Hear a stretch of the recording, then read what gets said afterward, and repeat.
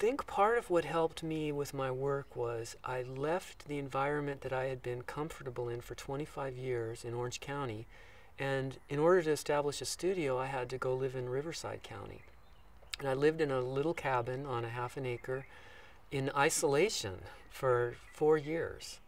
And that isolation brought me closer to the natural habitat, the natural environment.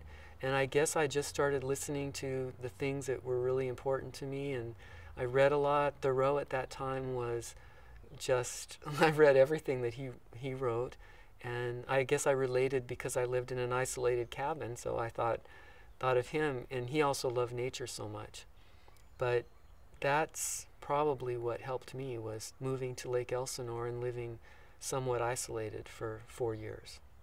And in the meantime, I did meet, my work drew a woman who had a gallery which specialized in Mexican American, Latin American artists. So I was one of the few non-Mexican Americans whose work culturally went with the gallery.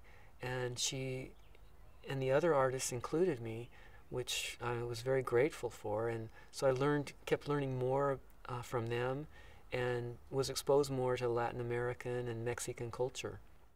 Robert Shaw, I always liked his work a lot. David Middlebrook. I'd say those probably were my two favorite. Oh, and Patty Warashima. Patty Warashima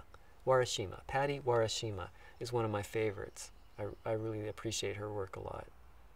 All of those inspire me. I've just really felt all of Art Nouveau, Art Deco, those just the life in them. And the Art Nouveau was very inspired by nature, and I appreciate that a lot about it. And then Art Deco, just the fact that it was such a fun and happy style. And so I really could relate to just the happiness that comes through the Art Deco style, the exuberance of it.